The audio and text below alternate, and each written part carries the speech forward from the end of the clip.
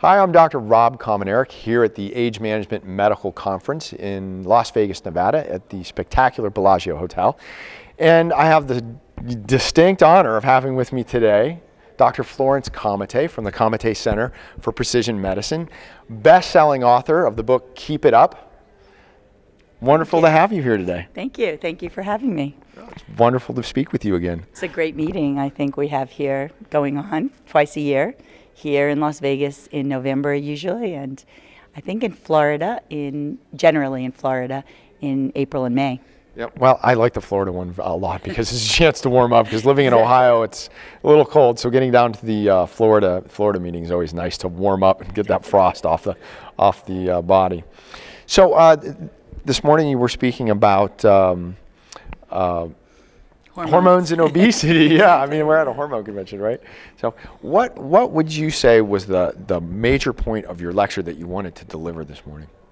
I think in each one of us, being unique individuals, it's a multi-organ issue. Obesity is not just one disorder. It's a disorder that arises out of multiple endocrine systems. And that point was made very clear by my physician associate, Nicole McDermott, who's an endocrinologist in her own right. That's the most vital issue, that if we just look at getting rid of fat, it's going to come back. But if we look at the thyroid, the adrenal gland, if we look at the relationship between the hypothalamus and the pituitary and the gonads, whether you're a male and its testes or you're a female and its ovaries, we're going to make a difference. And actually, that difference can be seen within a few weeks. And that's wonderful stuff, because for the man who isn't feeling up to par and doesn't feel like himself, getting resolution of those symptoms starting in the first few weeks often can move therapy forward quickly, and then you get greater compliance, which I'm sure you see quite a bit. Yeah. Absolutely. In fact, what we do see is that the most annoying, I think, symptom that most men have is not what you would think. Most people think, oh, it must be sexual function. And true, erectile dysfunction or libido are definitely affected by aging and the change in hormones and the drop in testosterone. But actually, the biggest issue is energy. Most men start describing difficulty keeping it up, not just in the bedroom, but in the boardroom and during the day. And whereas they might they might have been used to playing, 18 holes of golf 3 times a week, they can barely keep it up for 9 holes once a week. Or playing with their children or grandchildren is no longer an option after a full day at work. So as opposed to somebody at their peak physiological state in their 20s, where you can burn the candles at both ends and you can keep it going all night long and keep running all day, that isn't really possible once you hit your 30s and beyond. You begin to notice that run-down feeling, and that run-down feeling is related to what's happening in your body. Now, you've been on the planning committee here at the Age Management Medical Group meetings for some time now.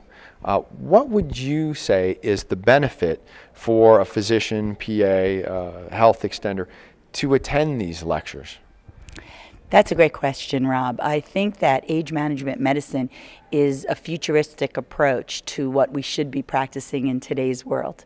And that is, there's a convergence of trends that range from genomics, or the study of genes, to epigenetics and the fact there are actually switches on genes that can go on and off, to inflammation, to hormonal optimization, to management of stress and obesity, all of which we as physicians were really not trained in medical school to address. We're really about disease. The state of American healthcare is not about health. And so the notion of feeling healthy or being healthy is really not the same as we used to think of it a decade or two ago, where if you ask somebody, well, why do you go see a doctor? It's because you're either sick or you have something that you think is wrong with you. The real issue is what's happening at the cellular level, and how do we induce changes to keep people healthy.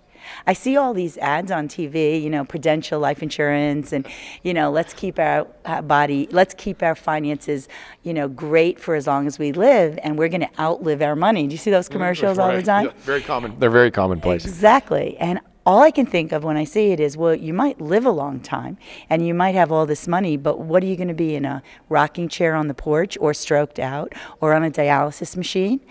So the good news is, you know, if we address these factors as young as possible, even in our children, changing the way we eat, we sleep, the kind of exercise that we do, and recognizing that we want to extend our health span to match our lifespan. That it's not just about longevity. Yes, we're living longer, but what's the point of living longer if you're not living well? I would agree with that one wholeheartedly. Now, you have a very unique, one-of-a-kind experience, extensive time at the National Institute of Health, working with hypogonadotropic, hypogonadal boys in using HCG therapy. What do you feel or is the most profound effect that HCG can have on the hypogonadal male? That's a fascinating question, too, because it's based on research that we've actually published at the Endocrine Society about a year ago, and now we're collecting more in-depth data to publish it in a peer-reviewed journal.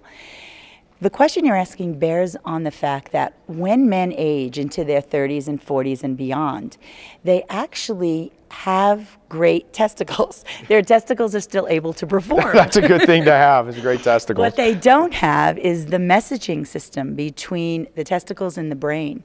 And what goes awry is the fact that the brain is no longer noticing that the testosterone that's circulating is too low. We call that the negative feedback loop in medicine. And that's what's really gone awry.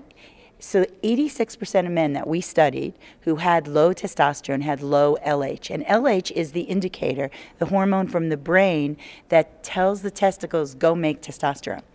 HCG is very similar to LH. It's an analog of LH. And by utilizing HCG, we actually tell the testes to go do the work they're supposed to be doing.